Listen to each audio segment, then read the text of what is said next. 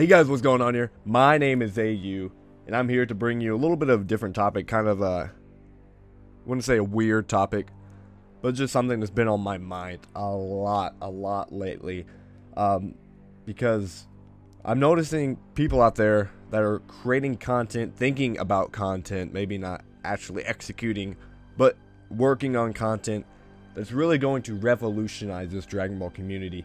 I'm not saying the Dragon Ball community needs a new avenue or a new direction, but it would be absolutely nice because there's about 5 groups in the community. I know people are trying to unite it. I don't know how that's going to work, but there's about 5 communities within the Dragon Ball community.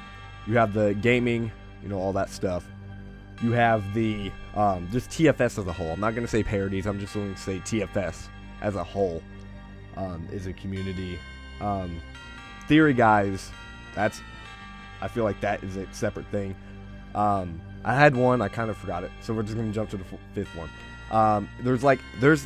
It's a big community, but they're not loud.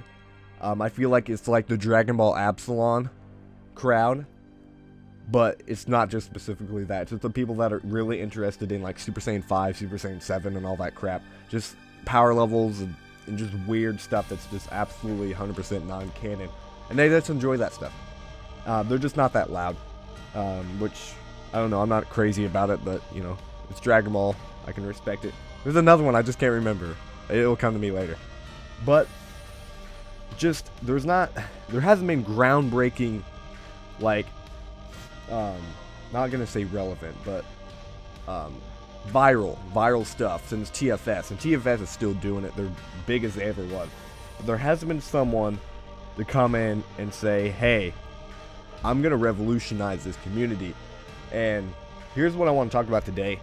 I have 3 YouTubers, technically 4, but we're going to say 3 people that I can see leading, not leading as a group, even though they're not going to work together. I just feel like they're going to unleash this revolution. I'm not going to include myself, but just watch out for my content because I'm working hard and I got a bunch of nice equipment. So just be ready for my stuff, but I'm not going to talk about myself. I don't feel like that's right for me to do. Just be ready for my stuff, don't worry.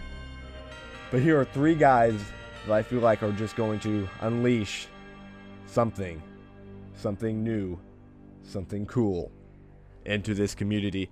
We're going to start out with omegapro. I know a lot of you guys know him. He's been around for a long time. I feel like he's one of the pioneers of the Dragon Ball gaming community, but he's kind of not fallen off, but he kind of lost his love, maybe, because, you don't know, he was going through a weird thing, and then he fell in love with music. But now he's getting the inspiration again. I don't know where it came from, but now he's ready to get back into it.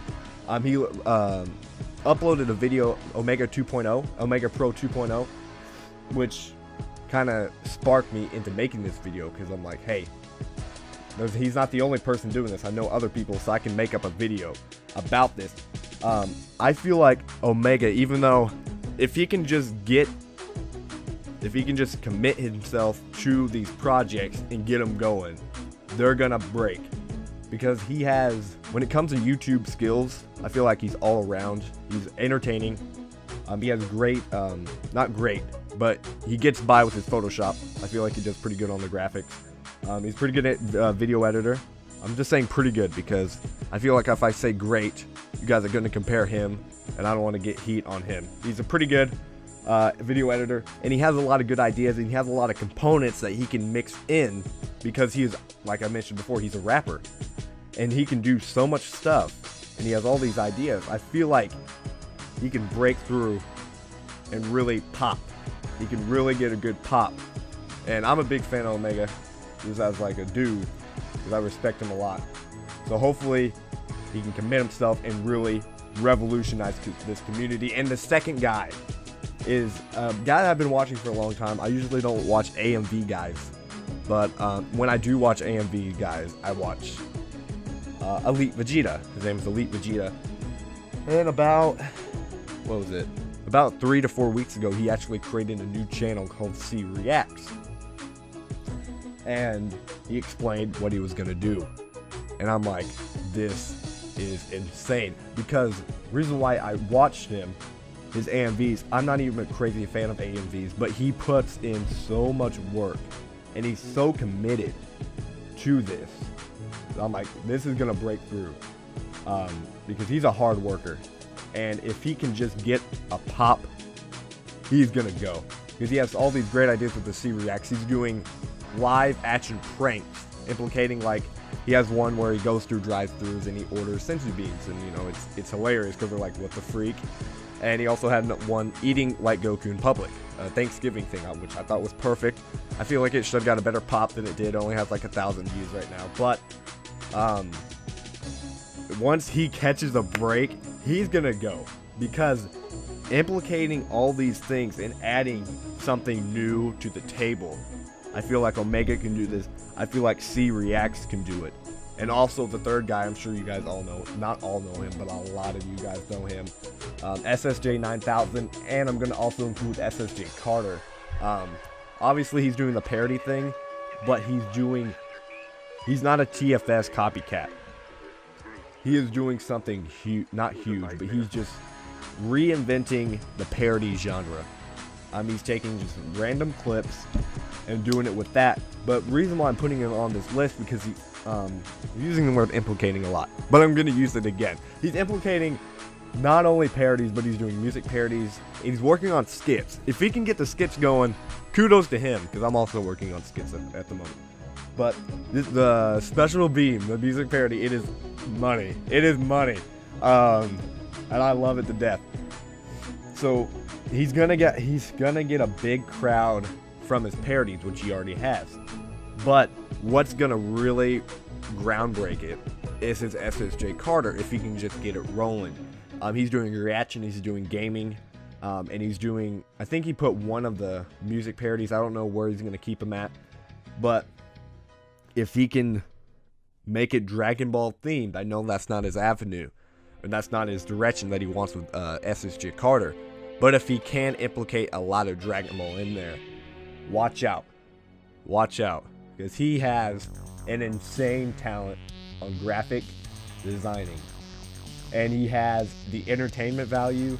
Like, he's funny. The dude's funny. And he has such a good presence on the camera if you're watching SSJ Carter. He's very good, and he just came out of nowhere.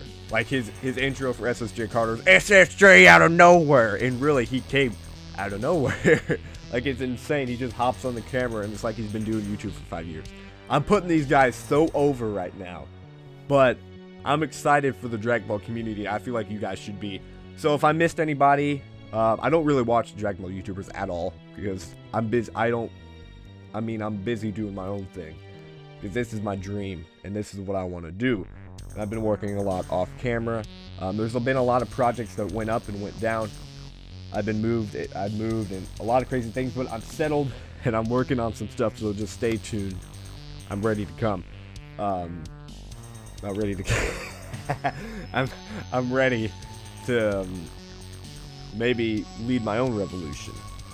So like I said, if I miss somebody, put it down in the comment section down below. Like this video if you want to, blah blah blah. I feel like I covered everything on my cover, so I've been AU, and I'm gonna get up out. Peace.